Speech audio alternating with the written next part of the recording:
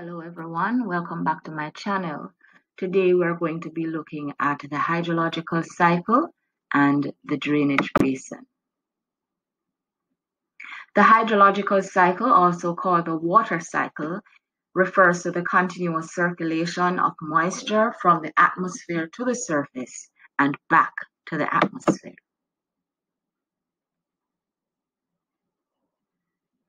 Water is transferred from clouds to the surface by precipitation such as rainfall, snow, or hail. Rainfall, which reaches the surface, may flow over the surface as overland flow.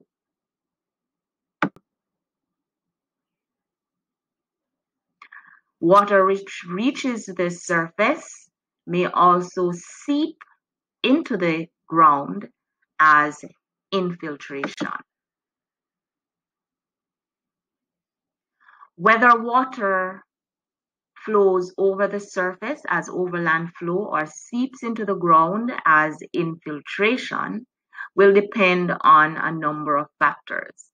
These include the steepness of the slope, the amount of vegetation, the permeability of the rock, and the amount of water that is already in the soil. Steeper slopes will encourage overland flow, while gentler slopes will encourage infiltration. Surfaces that are void of vegetation will encourage overland flow, whereas more infiltration will occur where there is a large amount of vegetation. Impermeable rocks will encourage overland flow. Permeable rocks will encourage infiltration. If the soil is already saturated with water, then less infiltration will occur and more overland flow will occur.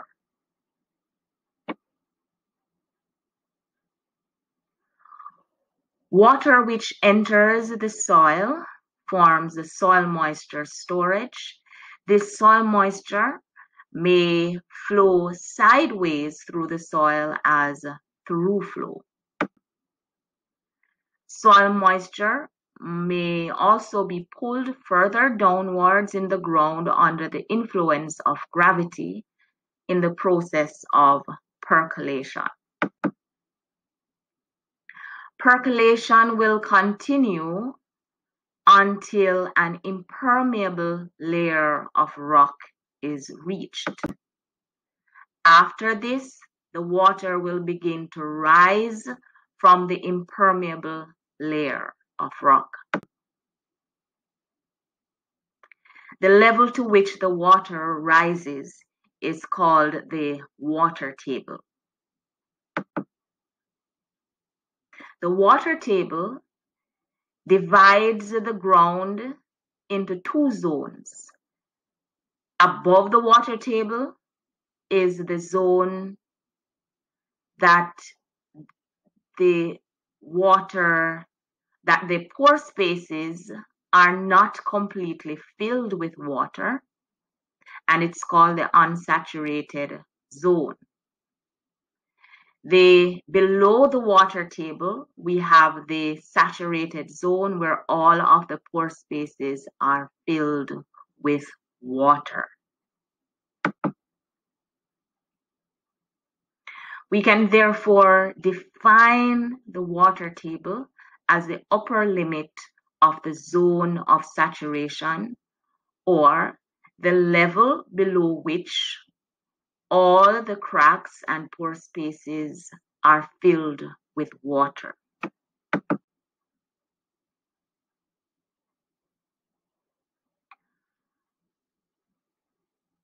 Water which has percolated to the lower part of the ground creates groundwater. This water may flow sideways as base flow or groundwater flow. base flow or groundwater flow is important during times of drought because this is the main source from which rivers are supplied with their water at that time.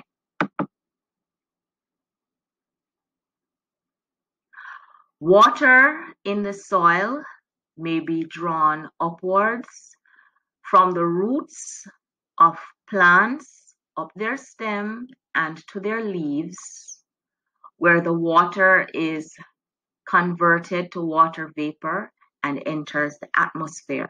This process is called transpiration.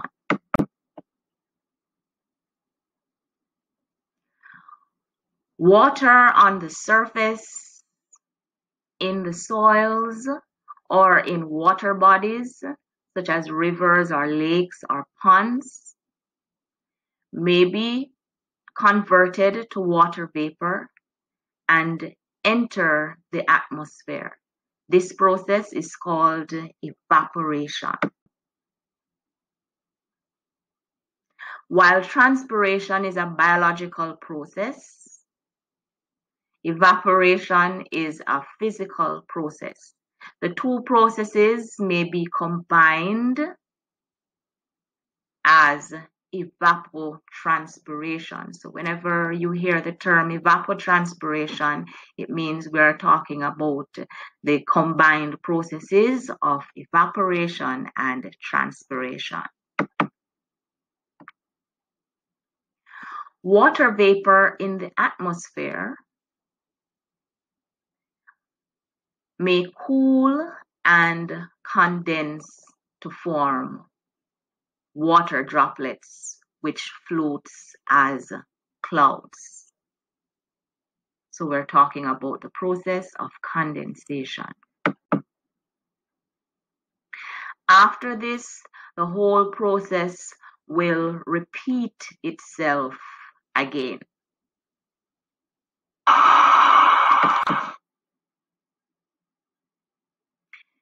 Now, I want you to look at the diagram and try to name the different processes.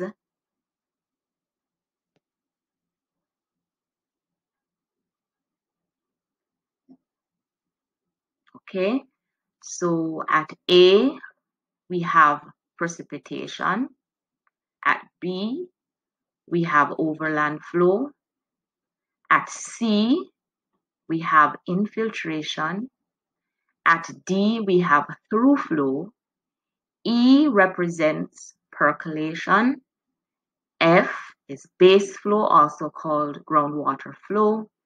G is transpiration, and H is evaporation. Remember, these two can be viewed as one process, and if we view them as one process, we call it evapotranspiration. I is condensation. And remember, when condensation takes place, clouds may be formed, and then the clouds in turn will produce rain. And so the cycle is repeated. The water cycle is necessary both for creating river channel as well as supplying the channel with its water. A river channel forms by the erosive action of water on the surface. So when it rains, we might have rain splash, and that might start to erode the land.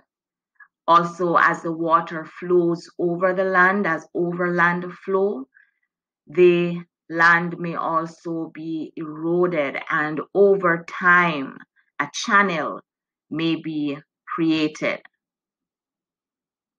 As the diagram shows, the river channel is made up of two sides called banks, as well as a bed.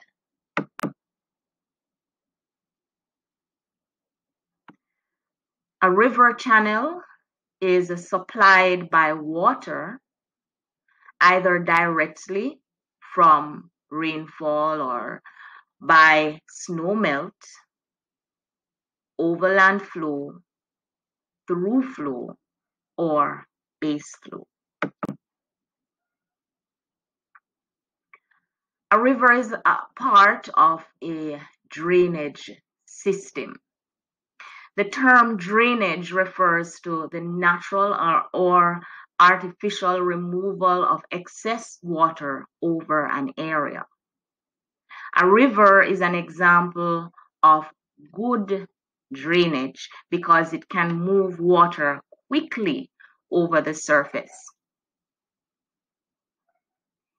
Areas of impeded drainage include swamps, ponds, lakes.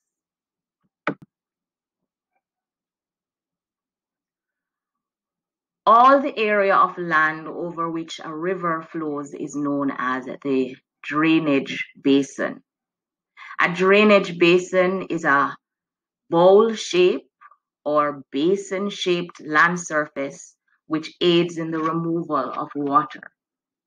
A drainage basin allows water to flow quickly over the surface because of its shape.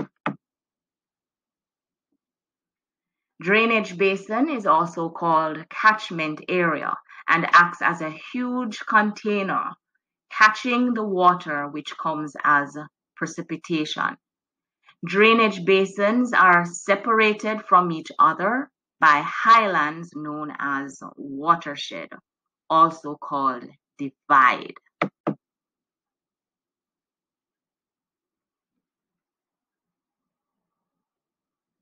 So once again, the drainage basin, as shown in the diagram, may be defined as a whole area of land over which a river and its tributaries flow. Watershed or divide is the highland which separates different drainage basins. Notice in this diagram how the land slopes downwards from the watershed, allowing water to flow towards the center. Now, at the center of the watershed, at the center of the drainage basin, we usually find the main river. So all water collected in the drainage basin, which does not return to the atmosphere as evapotranspiration, will eventually make its way to the main river. And from the main river, the water is transported to the mouth of the river.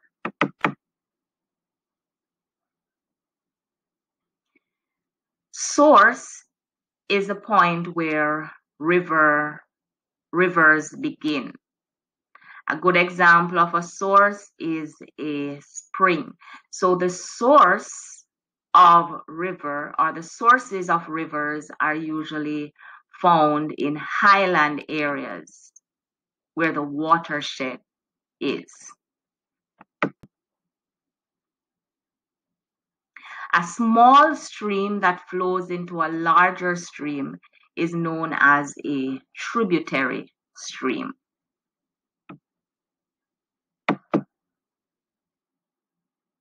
Where two streams meet, that point is known as the confluence. The confluence may also be viewed as the mouth of a tributary stream.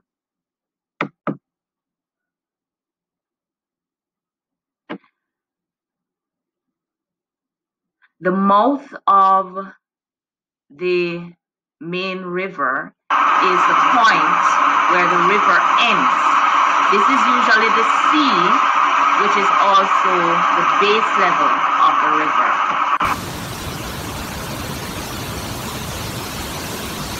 Right? So this is where we end for today. I hope you enjoyed the video. I hope you learned something from it. And if you did, and you know somebody who could also enjoy this video, go ahead and share it with them.